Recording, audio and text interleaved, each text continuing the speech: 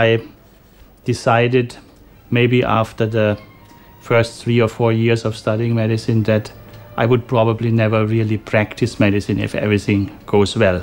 I think that was actually a very good decision, protecting people. And spent a lot of time in the biochemistry lab in Heidelberg. I moved to Munich University and joined the very famous laboratory of Walter Neupert. And that was really a fantastic opportunity for me to really become a scientist, I should say.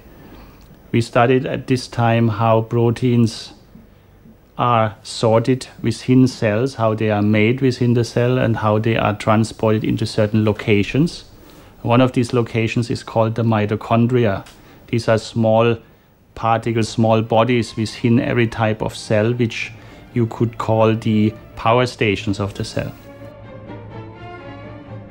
Because we found in this system that the folding of proteins is not an entirely spontaneous process as it had been assumed, but actually it requires a machinery, other proteins that are already there in the cell, to help these new protein chains, when they are formed, to reach their functional, intricate three-dimensional shape. And these proteins are called chaperones, these helper proteins. We studied one particular chaperone in the mitochondria, and that's how all our work began.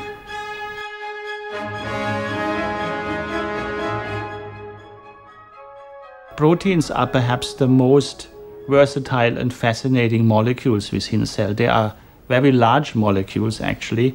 They are consisting of amino acid building blocks, smaller molecules, sometimes hundreds of them, in a particular sequence.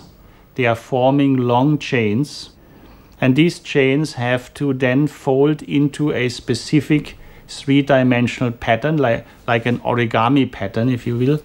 And only when this folding process is successful and leads to the correct structure, then will this protein be able to fulfill its biological function, be it the transport of oxygen, for example, in hemoglobin, or the function of a hormone like insulin, muscle contraction, thinking. All this is dependent on proteins.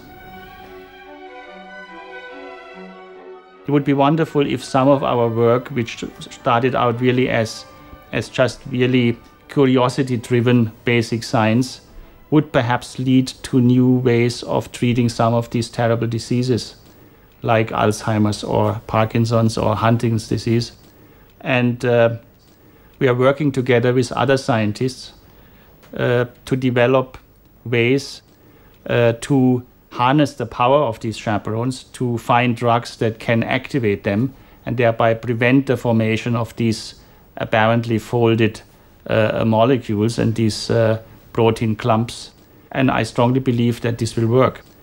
Actually, there is another very exciting development in our field, and this is that the discovery that the aging process is intricately connected with the ability of cells to fold their proteins properly. Or in other words, actually with the loss of this ability. As we are aging, it appears that our cells accumulate more and more misfolded proteins.